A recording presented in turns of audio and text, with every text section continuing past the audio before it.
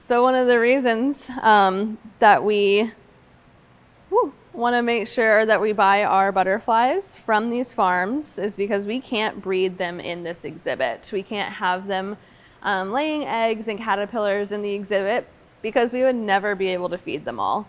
The butterflies are happy in this exhibit and they can get all the food they need from the flowers and the fruit that we put out.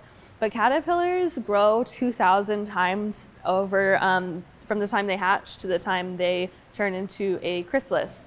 So that's a lot of food for them to be eating.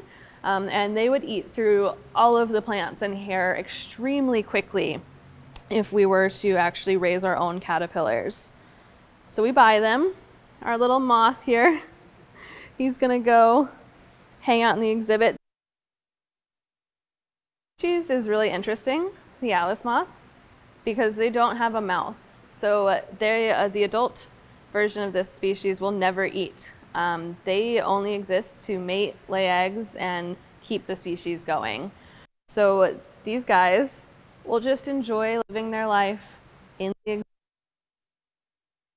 food while they're in here. The rest of our species do have a proboscis, so a small straw-like structure that they use to draw nectar from the middle of the flower or from our feeding stations. We have feeding stations all around.